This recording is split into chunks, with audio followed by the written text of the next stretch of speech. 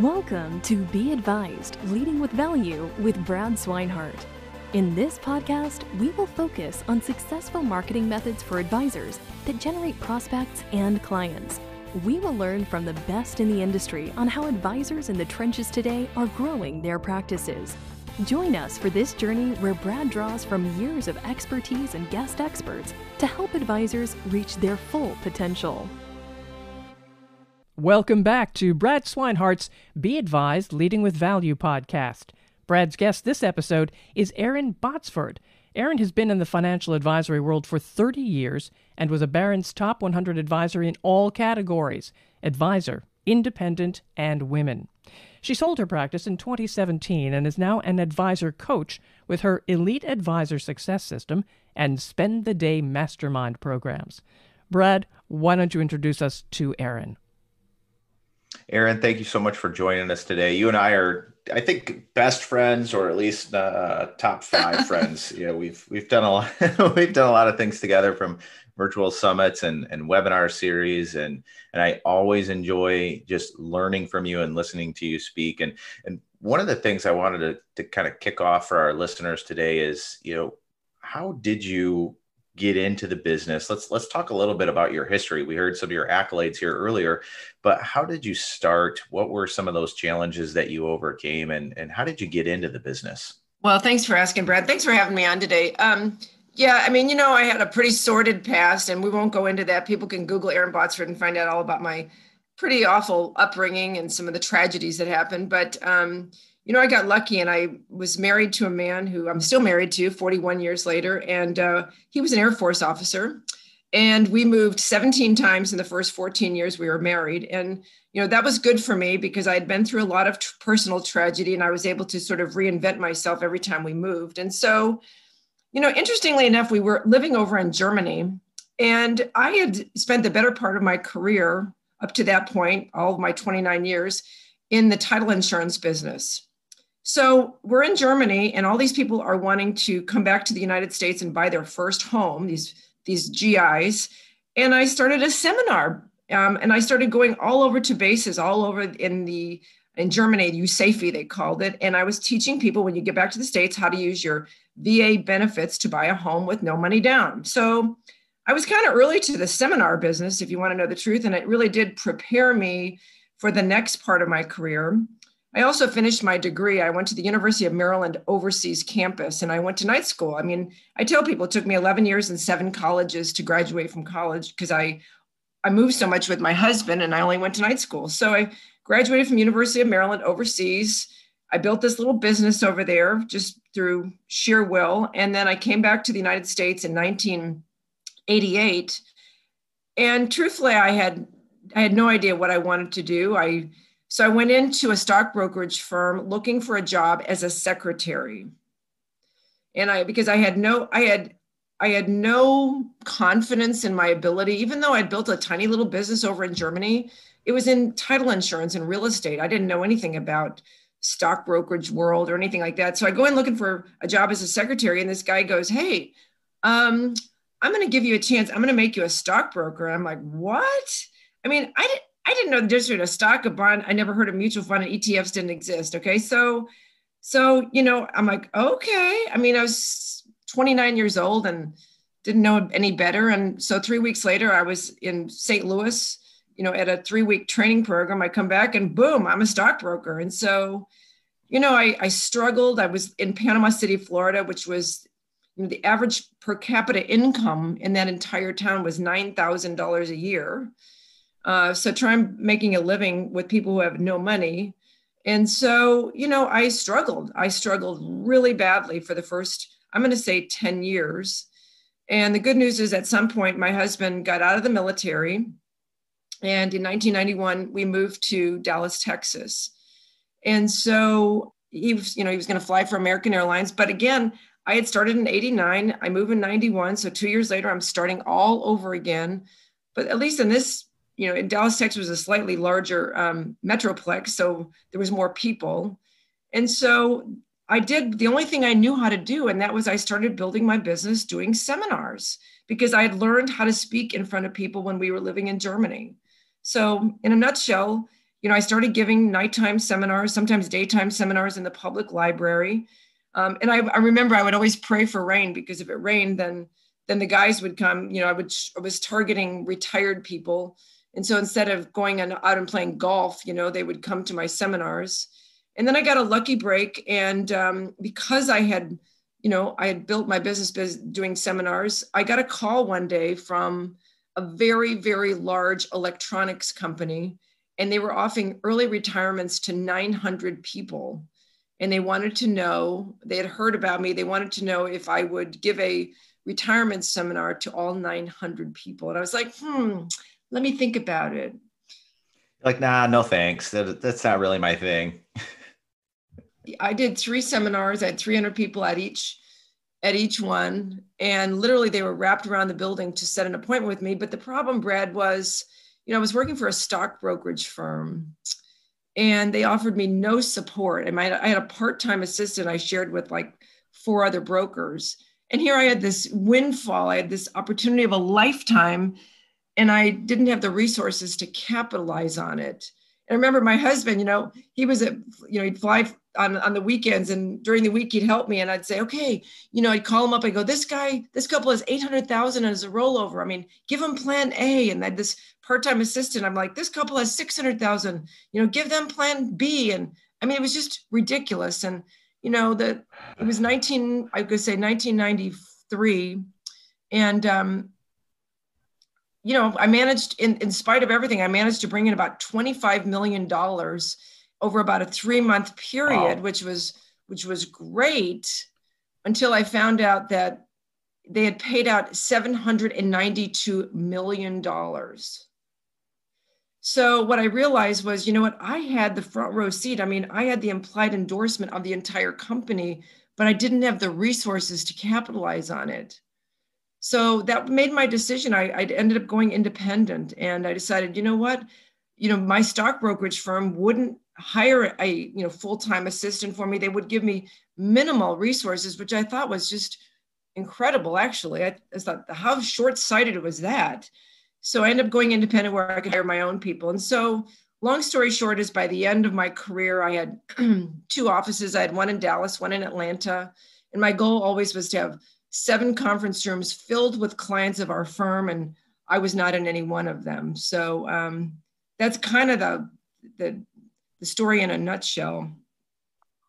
I love there's so many things that I want to pick out and focus on. And I know we don't have all day, but the one thing you said, you're praying for rain. I love that. Oh, yeah. Right. I thought that was great. And one of the things, that was really interesting is what you said is, when you were first starting your business and you were really grinding it out and you weren't seeing success, a lot of that had to do with the geography, which, nowadays, with everything being so adaptable to the virtual environment, that might not be an issue for advisors if they're willing to move online and do things virtually and close business virtually, those types of issues are kind of a thing of the past. But Erin, you and I first met because you were using White Glove to fill seminars, and you had your coaching program, and we were working with a few of your advisors. And, like hearing the history of how you learn to speak in front of a crowd and how you use that to catapult your success. Is there any tips you would say that, for someone new to the seminar game or now virtuals, doing webinars, what would you say is probably the most important thing when it comes to standing in front of an audience, in person or virtually? Yeah, one thing that I would say, I got very lucky, Brad, in that when I got to Panama City, Florida, and I didn't know the difference between a stock, a bond, or a mutual fund, I had a mentor. His name was Hal. And, Hal allowed me, he was building his business giving seminars. And so I would go, and I was pretending when it was his seminars, I was acting like his assistant, and I was checking people in.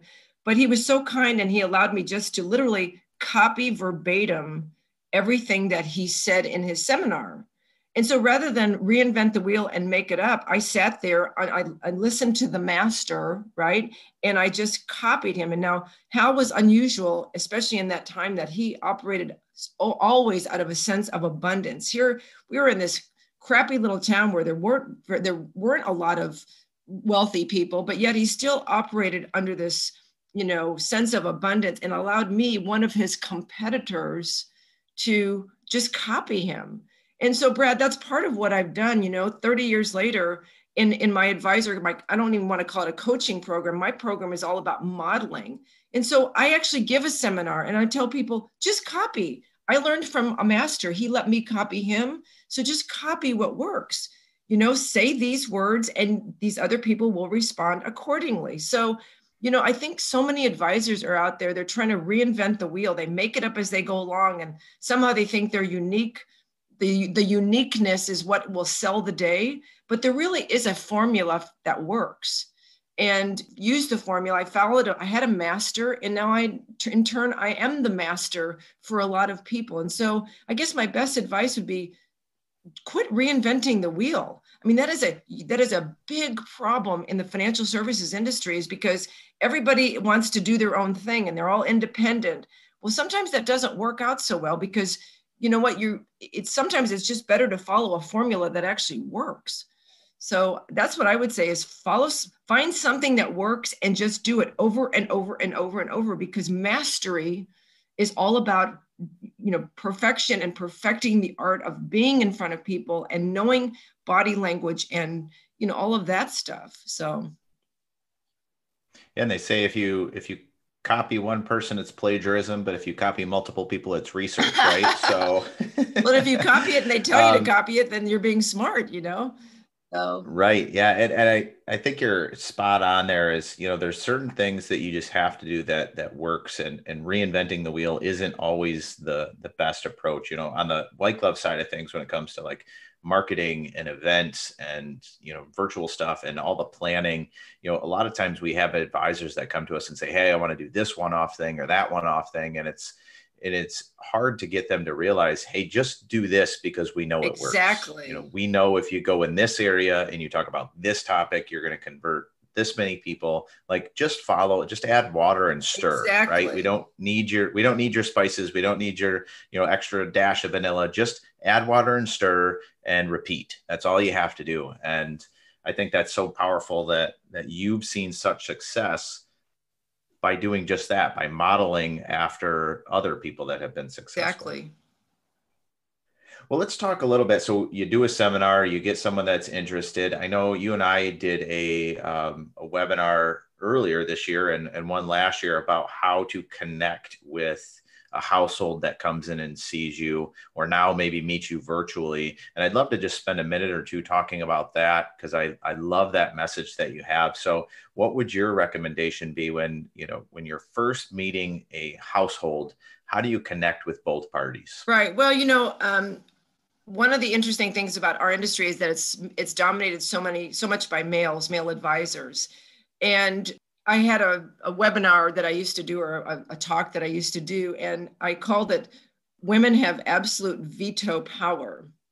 And it's so funny because whenever I explain this to any male advisor who also happens to be married, they totally get it. Okay.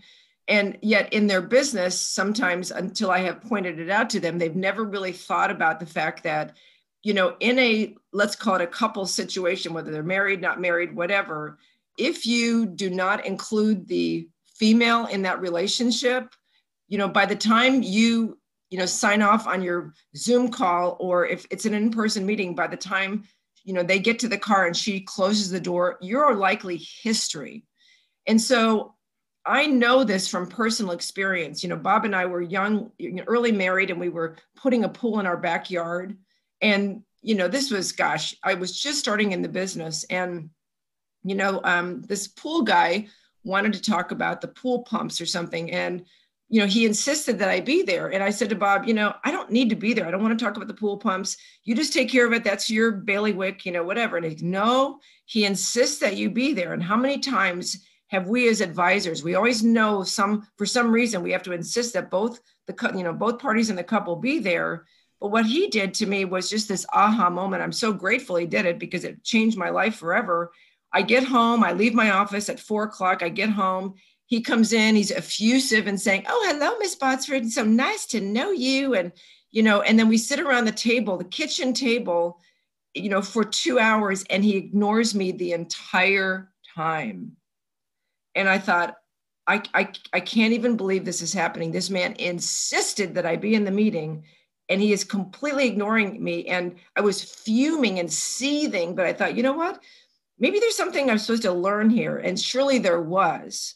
So, we pick, it's meeting's over, we stand up, we go to the front door, and he shakes Bob's hands, and he shakes my hand, and he says, Ms. Botsford, it's been so nice to know you, and I've enjoyed our time together so much. And he's like, I'm so excited about putting your pool in his little Southern accent. And we closed the door, and I just swiped my hand underneath my neck, and I'm like, ah. And Bob was completely clueless. I'm like, he goes, what do you mean? I go, we are not doing business with that man. He goes, what are you talking about? I mean, he's just spent 2 hours with us talking about I go, I don't care if he spent 2 years with us. He insisted that I be here, and then he ignored me. And, I went on and on and on, and that was it. And what I had effectively done, I didn't have a terminology for it back then, but I had exercised my absolute veto power. And for advisors, if you insist, and you should have both parties in a relationship, in the meeting, on the call, in the Zoom call, whatever, but then you have to pay attention to and give equal time to the woman, or you're going to lose it. And I don't know why that is such a difficult concept for a lot of people to grasp, but I've seen it happen over and over. And then they wonder why they didn't get the business. Well, you ignored her, or all you did was talk about golf, or, the Dallas Cowboys, or football, or things that, you were trying to connect to him, thinking, well, he's the senior level executive at this big company. So what? She retains absolute veto power. And if you forget that, it's at your own, expense. So I can't stress that enough. And so, yes, you have to have both parties in. If it's an in-person meeting, I always sit the woman at the head of the table, always. I give her a place of honor, and I insist that my advisors do the same thing. And then I put him on the side of the table when he's looking at me. There's nothing behind me to distract him, because men are easily distracted. Sorry, Brad, but that's the truth. What were you saying? I was looking okay. off at something else. Yeah. But the reason I say put her at the head of the table, one, she's uncomfortable being there, but putting her at the place of honor. The other thing that does, it helps that you don't accidentally ignore that she's there. You get into these deep conversations, and you're talking about this and you're talking about that. And it's so easy if she's just innocuously sitting on the other side of the table to forget that she's there and ask for her input. So sometimes we need little crutches to make sure that we include her, because she is, like I said, she may not be the powerhouse, and she may not be the whatever, but she is the ultimate decision maker in that relationship. I promise you that. Well, what's interesting is when you host a webinar or a seminar, the really successful speakers know to hone their message to different audience types, right? Where everyone in the audience is going to react a little bit different you need a very tactical close. You need a very emotional close. You need you walk them through different types of scenarios, because you want to hit each type of person in that room. And then you have advisors that absolutely master that, and they can hit all of the points so that you're pulling on the heartstrings over here. You're checking the boxes for the tactical thinkers over here, and they book those appointments. And then they kind of throw that mentality out the window when they have that first appointment, and there's only 2 types of people in the room. And they say, well, I'm only going to speak to one of them. And it just doesn't make any sense. But what you're saying is very clear. You take that same mentality, but you make sure to speak with both people at the table. And then you're 100% right on the veto power. I mean, that's, I've been in a long-term relationship, and she absolutely vetoes anything that she's not interested in. So regardless of how excited I get. So yeah, it is. It's kind of an interesting phenomenon that we have in the world, but I have not yet met one male who disagrees with that proposition. So, do you think the same applies for when you're trying to get the family involved with decisions, where you want the kids involved with meetings with the parents, so that the transfer of wealth there, that you can create that relationship? Do you think you can use a similar mentality by bringing in the adult children? Well, I always did do that. That was part of my process. Once we finished the estate plan, we always had a family meeting. And I would try and figure out who the alpha child was. It was usually the firstborn. It was usually the male. And so, but it is important to include those. I think that I've never really taken my absolute veto power to that, to that next generation, because when you have, there's so much going on in a room when you've got 10 people in the room, Yeah. then when you still have that, the head of household woman that wants to make sure her children are well taken care of. So. Yeah, that makes sense. So let's talk a little bit about, we're coming up to a new year of planning for advisors to seek growth. This year has been rocky at best for a lot of advisors. Their current marketing strategies maybe weren't as effective as they were in the past. We've seen advisors adapt to the virtual world and see massive success. We've also seen advisors kind of bury their heads in the sand and wait for this to blow over. It's clear that nothing's blowing over, and that the new environment that we're in is here to stay. So we can't call it that anymore. It's now just the environment. But how would you suggest, and I know you focus a lot of this on your modeling program, not coaching program, but how would you learn quickly, Brad? I like that about you. How would you suggest an advisor looks at, we're coming into the end of the year, beginning of next year, what does that planning phase look like? What should they be thinking about now or yesterday or 3 weeks ago, to plan for a successful 2021? What does that look like? Well, let me start by saying, to me, one of the things that made me successful was personal discipline. And this is what I teach. And before we got online, we talked about the fact that I'm doing a year-end planning webinar. I'm doing one on December 3rd, but I will also be repeating it on January 7th. So depending on when people listen to this audio, you'll definitely be invited on the January 7th to join. But one of the things that I feel is so important is I had a weekly discipline, and I planned every week out. It was Sunday nights, and I kind of, when my son was growing up, I think about it, my son was only 5 years old when I got in the business. And every Sunday night I cooked the same meal. I had between 12 and 24 people over for dinner, and I made roast beef, mashed potatoes, gravy, and corn. And my rule is they had to show up by 6 and they had to be gone by 8 with the dishes done. But it was something our family did. And because my husband traveled with American and I had 2 offices, it just kept our family very cohesive that we did the same thing every Sunday night. But then when those people were gone at 8 o'clock, from 8 till sometimes midnight, I had a planning time. And then I would get up in the morning. On Monday mornings, I was at my office by 7:30, and I was ready for my team to show up. I had a plan for, everything that was going to happen, because on Sunday night, my ritual is I would go through, everything that had happened the week prior. I would look at the appointments coming up the next week. I had lists of things that I wanted to get done. And then I was waiting with the coffee brewed for my team to show up Monday morning. So in 31 years that I was in business, I never once did I not do that. And I never once was I not prepared on Monday morning. So that's a real key. And we're going to talk about that and some of the steps and things to happen if you want to, really get a grip and a grasp on planning your next year. And then every year in December, I took 2 days with my team and we did an offsite meeting, and we're going to be going through the steps of what we did at our offsite meeting. Because one thing I did, Brad, was I walked into the new year with a complete marketing calendar. And I actually give that calendar to my students, okay? And just say, again, don't reinvent the wheel, because I had a communication plan if I was going to do seminars.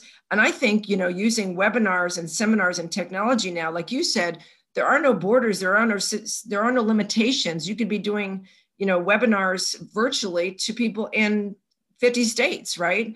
And right now, if I were still in the business, this would be the most exciting time for me, because I would capitalize while everybody was kind of like shrinking and hiding in their basement. I'd be out there just killing it, right?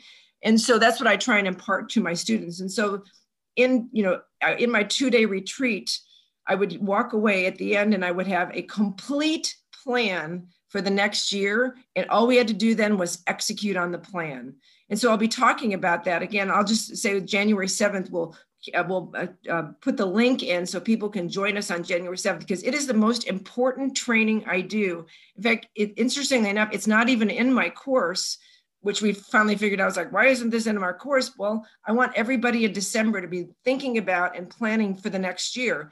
Some years when I was just scrambling to get, especially when I was newer in the business, I didn't have the luxury of 2 days in December because I was trying to, close out a lot of business, but I would take the first 2 days in January. And in my case, way back in the day, I would literally just go to IHOP. I went to IHOP for 2 days. And I would sit there and tell them, this is what I'm going to do. Can you leave me in this corner booth by myself? I give the morning shift a $20 tip and the afternoon shift a $20 tip just to leave me alone. Because I just needed to have time to sort of evaluate what had happened in the last year, what worked, what didn't work. In fact, I'll be giving everybody that comes on this a couple of worksheets. One's called the Keep, Stop, Start worksheet, which is what should we keep doing? It works so well, we want to keep doing it. What should we stop doing? It was a disaster. It didn't work at all. And what should we start doing? What new initiatives do we want to put out there? So it's a really jam-packed, it'll probably be an hour and a half training, but I hope people will do it because, just really getting clarity on what you want to do in the next year is, I think, like 90% of the battle. And I think that's really important, is having a marketing calendar and having the discipline to stick to it. A lot of the advisors that I've spoken with in the past or that we work with, sometimes, I don't know if you've seen this in your practice as well, Erin, but they have this shiny object mentality where they try this and they try this and they try this and they don't stick to it to find out if it's actually working and tracking it. The most successful advisors we work with, they book out a whole year of seminars and webinars, and they just, they might reevaluate 6 months in, 8 months in, but they know it's a process, and they know that, hey, I have to be committed to this in order to see success. And that for an advisor, I think, is more beneficial than, you have to have a flexibility and a willingness to adapt. Obviously, this year taught us that, if it didn't teach us anything else. But committing to that process, as opposed to just jumping from one to the next, you'd never find out what actually works. And I love that mentality of, this works, let's keep it, let's stop this, and let's start something new. I love that. I think that's great. And really, I just have two final questions for you here, Erin. Is, a lot of the things that you mentioned is showcases such strong leadership with your team, and how you progressed in the business is really like coffee Monday morning at 7:30, that I know that my boss is going to be there. They're ready to go. Like, that consistency would set the tone for the office. And for that leadership role, a lot of advisors are getting into the business because they love what they do. And then they get thrust into this position of leadership, and they don't know quite how to handle it and how to run a business. If you had one key thing to say, hey, you know what, you're now a leader, this is what you have to do, what would that be for a new advisor that's now all of a sudden in charge of a team? Well, there's that old saying, leaders lead. And so to me, if I had to impart one thing, it's this Sunday night discipline. Get your act together, review the week prior, review all your notes, and then all you have to do is come in on Monday morning prepared, and they will take their cues from you. And if you come in fact, I was on another podcast, and it was with a very famous celebrity. Okay. And she has started a new business. And when we got off the podcast, because I'd said something I felt like that made me really successful was just that Sunday night discipline. Okay. But it was a discipline, and I never not did it. I mean, if people are going out to dinner and they're going to the football game or they're going whatever, I did not go. Okay. That's the commitment I made to myself and to my business. Right. And when she was like, oh my gosh, I can't even remember. She was like ruffling her hair. She goes, I come, screeching into the office at about 11 o'clock on Monday. And her team was on this follow-up call with me too. And they were looking like, no wonder we don't ever get anything done. No wonder our business is failing. And, when you come screeching in at 11 o'clock, completely unprepared, what do you expect? And so what was super cool, because I just did this webinar for her last Tuesday night. And on Monday morning of this week, she sent me a text message and she said, had my Sunday night discipline. I'm at the office right now. I'm like, I was so proud of her, And so that's awesome. Something so simple as a Sunday night discipline, and getting up Monday and being where you're supposed to be, even if it's on a virtual call, being there before your team It's magical. And it doesn't take much more than that, Brad. And so the fact that people haven't figured that out is kind of amazing to me. I mean, I thought everybody did that, but I find out that they don't. I think this industry is just unique, that you get into it to learn how to do one thing, help your clients, help them retire. And then you very quickly realize you have to be a business owner, you have to be an entrepreneur, you have to be a leader, you have to be a manager. And none of those skill sets necessarily, you get advisors that try to be marketers, obviously that's why White Glove exists, but it's just a huge, all of a sudden it's this huge business that you have to start and run. And not everybody has all of those traits, those strengths. So to learn some of that basics, get there before your team. That it could be as simple as that. Get there before they get there, and I love that. And I always had that mentality when I was a manager. I want to be there first and I want to be there last, because, you set that tone of exactly, this is the work that needs to be done and it's important. And then one final thing, and then we'll wrap up here. Thank you so much for being on, Erin. I just have to ask, you spent 2 days at IHOP. What was the pancakes like? How much syrup did you burn through? Like, I really need to understand, like, was it just nonstop coffee? Like, that's how I would do it. I'd probably drink 16 pots of coffee in 2 days if they just kept refilling it. I just need to know what that looked like, and then we can wrap up. It was coffee in the morning and Diet Coke in the afternoon.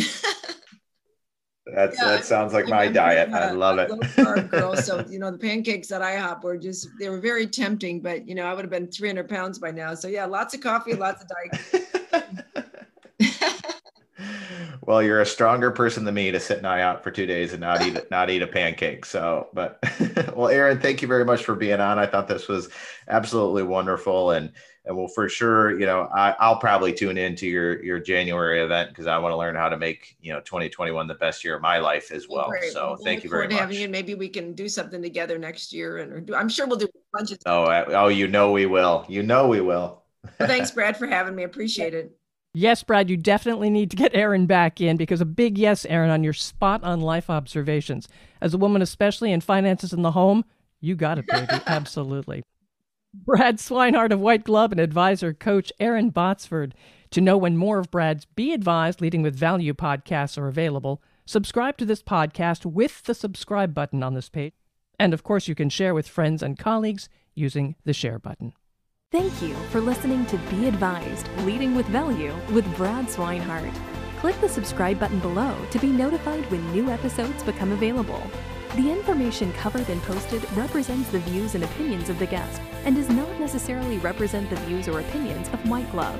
The content has been made available for informational and educational purposes only.